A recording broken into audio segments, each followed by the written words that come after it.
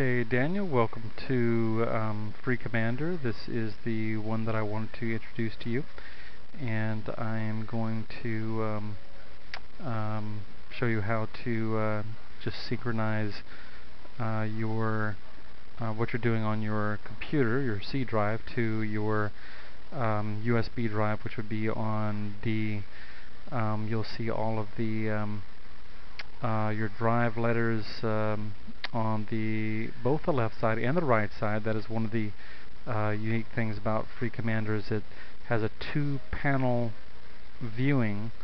So for the purpose of this example, I'm going to take the My Documents folder on the C drive, and I'm going to synchronize it with a My Documents folder that I created on the D drive.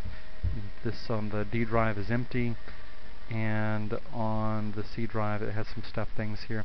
There's two ways that you can get to the synchronize option in FreeCommander: either this synchronize button that's in the middle of the screen, or if you go to the folder menu here in FreeCommander, at the bottom it says synchronize, and you can get to it there as well. For the purpose of this video, I'm going to just click this middle button here, and in the next video I'm going to show you how to use this area here for the actual synchronization.